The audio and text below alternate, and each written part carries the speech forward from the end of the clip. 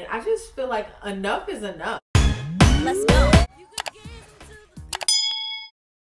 Hey y'all, welcome back to my channel. If you're new here, my name is Serena, hence the intro, hence the channel name. That's so Renna. You get it, Courtney, I know, but that's just how we are here. And then today, we doing another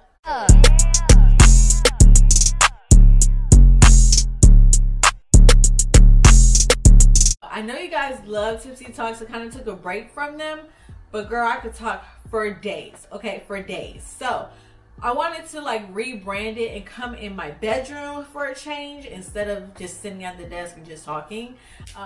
So we will be having guests come on.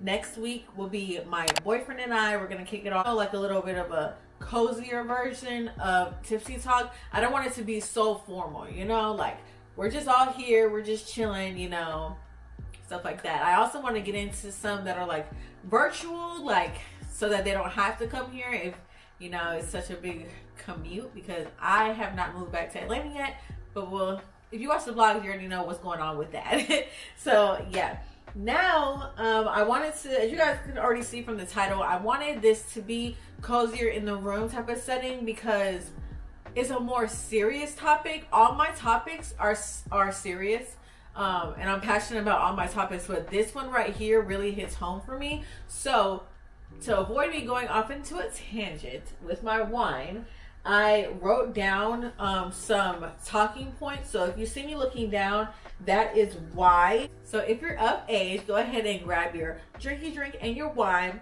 Yes, this bottle is huge, but it was only $9.99 at Kroger, so I went ahead and was like, why not get the big bottle instead of getting two regular size bottles? Because the regular size bottles at my store are $4.99. So I was like, $5, I might as well get two for the big one for 10 instead of two for 10, you know?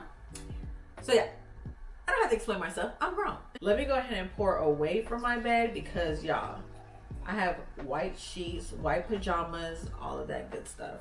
We don't need no mishaps over here, okay? I'm gonna give you guys a little bit of background story and stuff like that about how I was growing up. So I am the oldest of, how many of us are there? The oldest of 4.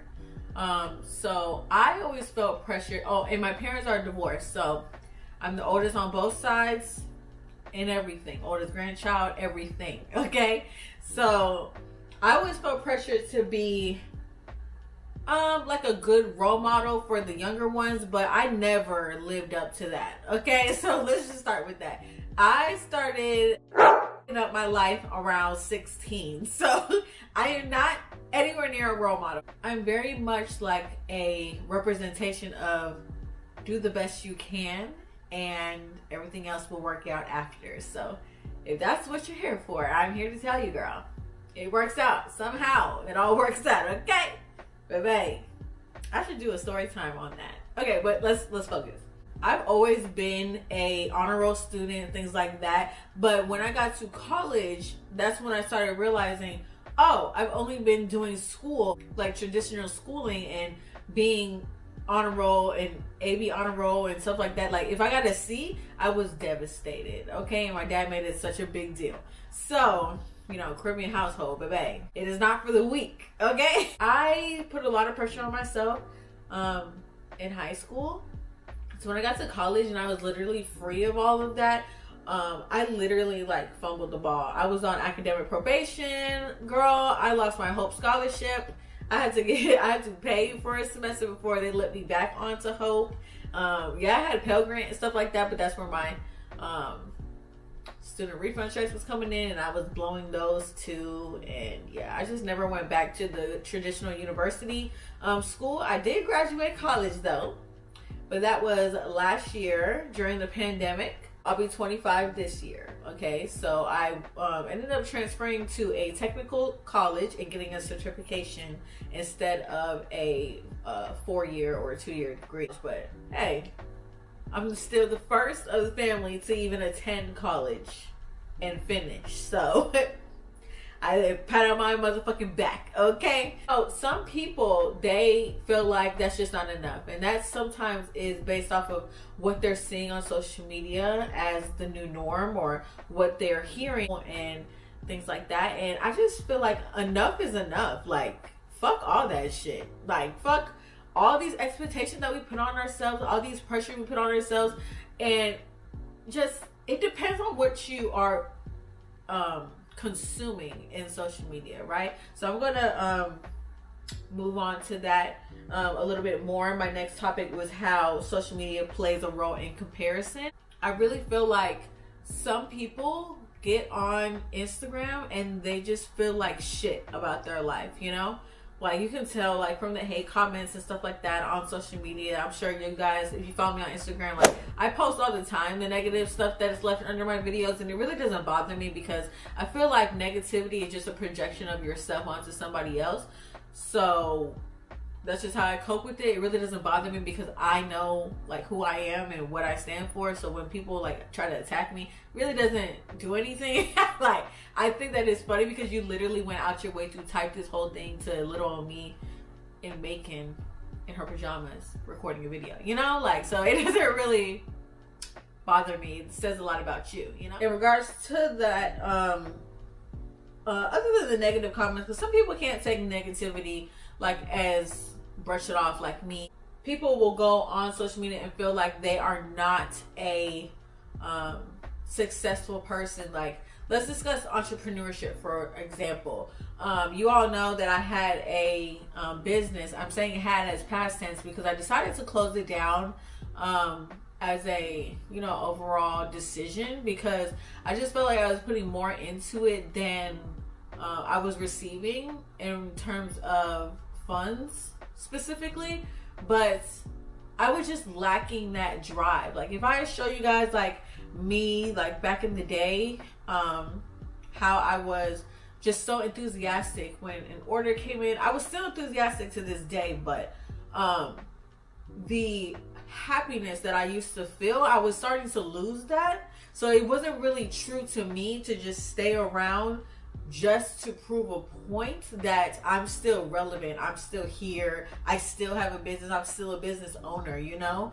And I had to shift because my passion is really in YouTube, right? But I also wanted something tangible for you all to have, to say that, oh, I got something from my favorite YouTuber, or this girl that I really look up to on YouTube, or this girl that really inspired me to go out and be my true authentic self, made something and I want something from her. You know, I actually have that. You know, I like that feeling because I know there's YouTubers that I watch, like Kyra and Ashley and Catherine Bedell. Like, if they drop something right now, I'm gonna go buy it. Like, Catherine just dropped lashes, I'm buying it. So it's like, you know, I just want to be able to support people that I look up to. Not even look up to, because I don't look up to them, but I'm inspired by what they were able to create. So I want something tangible that I'm able to say, I helped her with that specific thing. So that's what I wanted for you all in regards to me. So I created a brand, and we might revisit that later, but as of right now, we put it on pause. We closed it down. I say we, but I mean me, but I say we because I speak for y'all too. But yeah, does that make me a failure? No. Does that mean that I'm not fit to be an entrepreneur? No. But it just means that it just wasn't my time for that yet, and that is okay. So speaking about social media, people do not post all their negative things. Like, if you guys were not an active follower, you wouldn't know about a lot of these negative things that are happening to me, because it's up to me on what I put out there. It's up to me what I post. I could just literally be on the camera all the time, like, hey y'all, da, da, da, da, and y'all would never know, like, oh, somebody that I'm really close to just died, or somebody, you know, really pissed me off today. Somebody hurt my feelings, or I've been crying for 6 hours before I jumped on camera. Y'all would not know unless it is posted, you know? So those are the type of things that I'm saying. You guys don't see any of those negative things when you go to this inspiring, let's say makeup artist. Let's say you're a small makeup artist. You go to this big makeup artist page and you just think their life is all figured out. It's all glamorous. This is the life you want. This is the life y'all want, but you guys don't see that that person is on antidepressants. You guys don't see that that person just buried their loved one. Y'all don't see that. And I hate to be so dramatic, but these are real things that are going on in real people's life. Everybody has a story. Everybody's going through things. And unless they post it, you will not know. Only time you get on there, every time you get on there, they're putting up an accomplishment. I want you guys to understand in the back of your head that they're still going through things. I also wrote down success means different things for different people, you know. 10 sales on a business that's been open for a year might be success to someone, as to where selling out in the first day might be success for someone. You know, it all depends on what you guys label for yourself as success. What goals do you have? What realistic goals do you have? What short-term goals do you have? What long-term goals do you have? It's all up to you all. You're able to create any life that you wish to have because you're in control. You're the main character. And I hate to say that because it's becoming so trendy right now, that main character energy. I don't want you guys to become a different character than yourself. You know what I'm saying? Put yourself on a higher pedestal and stop beating yourself down all the time.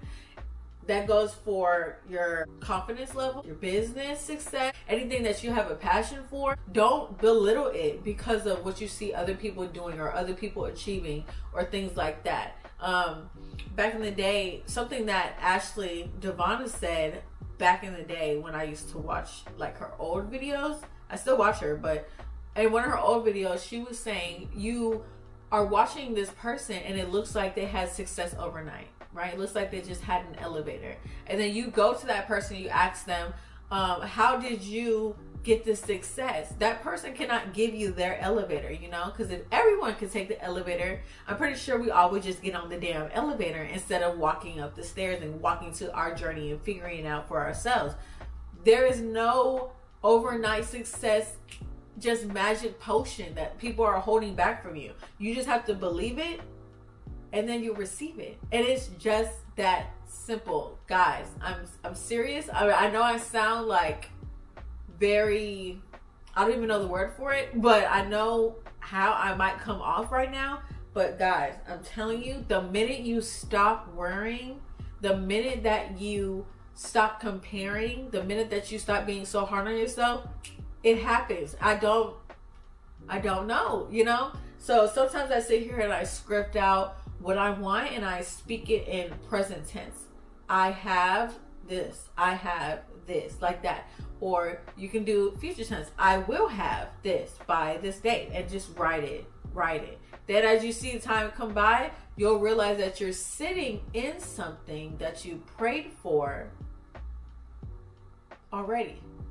But while you're over here stressing about the next thing, you're not realizing that you were just stressing about what you currently have this time last year. I'll use me for example. Around this time last year, it was coming to the end of my lease and I didn't know where I was going to be living. Okay, now look at me in a whole apartment sitting here on my $300 vlogging camera talking to you guys about how you guys can do it.